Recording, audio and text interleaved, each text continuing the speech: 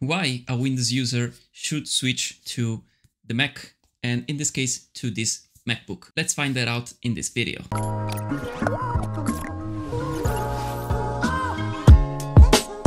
Hey, what's up? It's always me, Johnny, and welcome to my new video. Today we're gonna talk about macOS and in particular MacBook.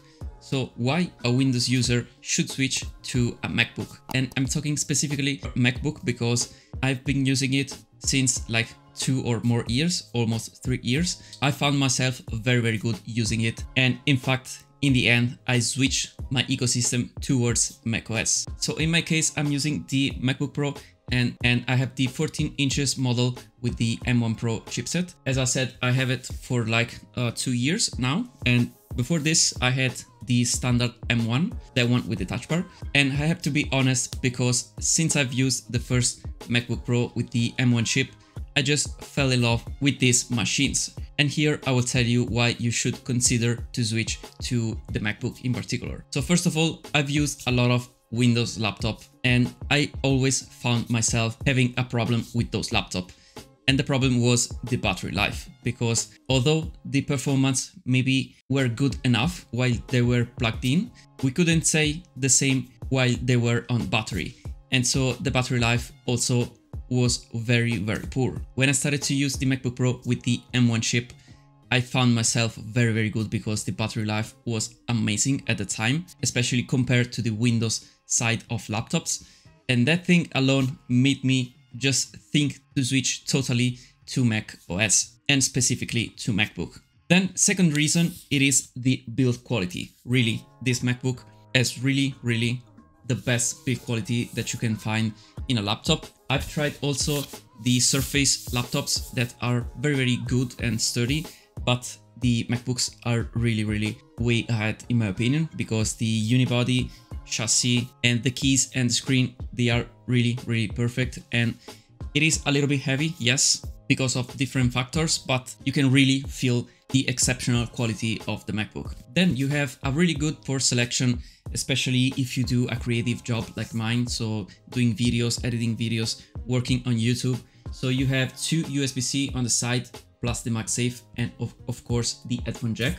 And on the other side you have a full HDMI port and another USB-C port, and of course you have also the SD card slot that is very useful if you are creating videos as I'm doing right now. But this was just a minor thing, because the other great thing about this MacBook, in my opinion, it is the trackpad, because you have a lot of space for the trackpad. And really, if you haven't tried already the MacBook trackpad, it is one of the best. I think it's the best trackpad that you can find on a laptop. Really, I've tried a lot of laptops. The Surface one from Microsoft is not that bad, but the MacBook haptic touchpad, it is really my favorite one, and it is the best one that you can find on the market.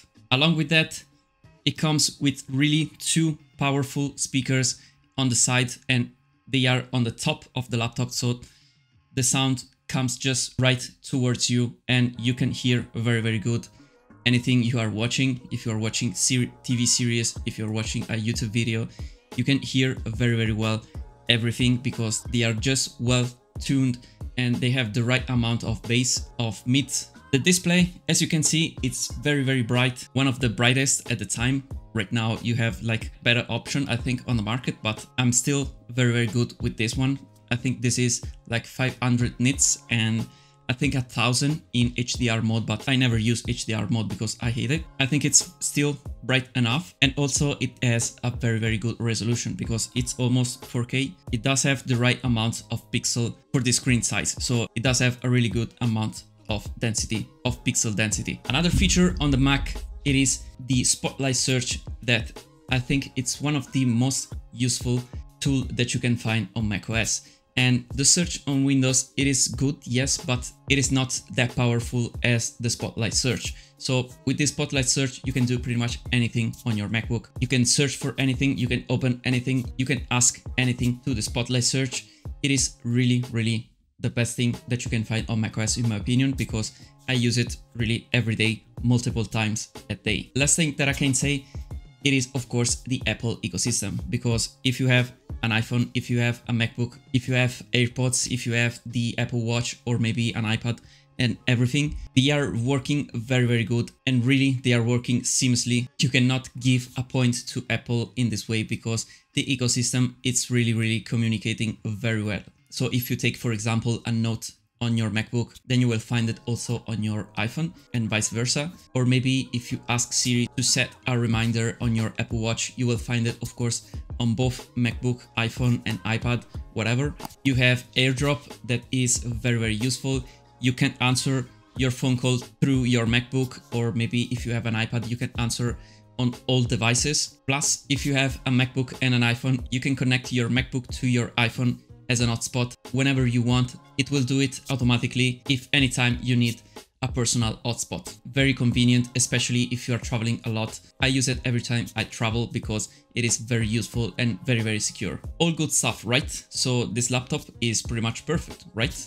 Well, actually no, because of course, if you are using Windows, there are still a lot of good reasons to stay with Windows, and one of that, it is the most immediate one that you can find if you are switching from Windows to Mac, and it is the Windows management. Because on Windows you can do pretty much anything, especially with Windows 11, you can do anything with Windows. You can arrange your Windows however you want without any problem. But on the Mac, you can do like small adjustment, and it is a very slow thing to do. So most of the time you don't use Windows arrangement, or maybe you are forced to use third-party tool. Of course, Windows, it is also more customizable in my opinion. With Mac and the newest macOS, you can customize your system a bit. You can edit something here and there, but not as you do on Windows. You can pretty much work on anything. You can do it. You can build your interface on Windows however you want, and on macOS you are pretty much limited in this way. The biggest point for pretty much most of the people, it is the compatibility with some software, with some application. So some people are still using Windows as their main machine because maybe a specific software, it is optimized only for Windows, and macOS is developing very fast. Along with the newest Apple chipset, they are developing very fast, and they are getting better and better and supporting more software like natively, but still there are some software that are just compatible or more optimized for Windows. So if you are one of that, of course, you need to use Windows. And lastly, for me and maybe for other people, there is the fact that you can't play games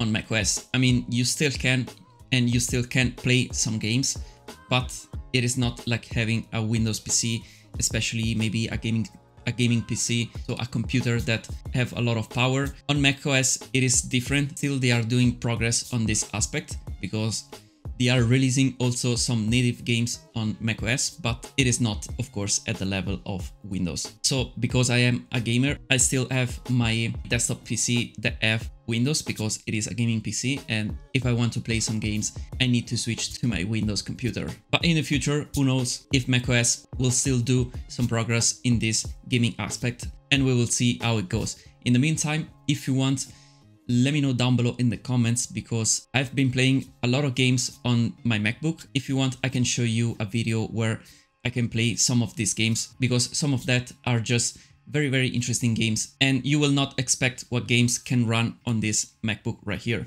So let me know down below in the comments if you want to see a gaming video on my MacBook. I will be happy to record it for you. In any other case, I think that was pretty much it for this video. Let me know down below in the comments if you are a Mac user or a Windows user. This video was made not for flaming anyone or to start a battle in the comments between Windows user and Mac user. It is just my experience with macOS and specifically with MacBook. So what do you think about that? Anyway, that was pretty much it. Leave a like down below if you liked the video, and also subscribe to this channel if you haven't already. Just click the red button. As always, thank you for watching my video, and I will see you in my next one. Bye for now.